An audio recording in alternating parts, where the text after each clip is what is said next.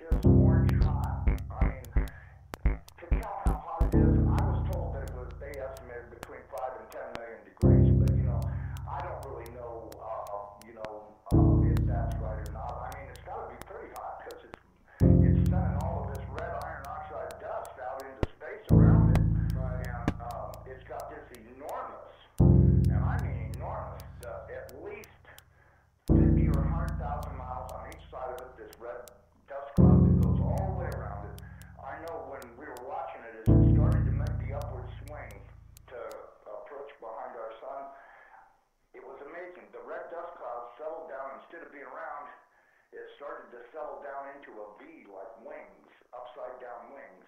Right. And I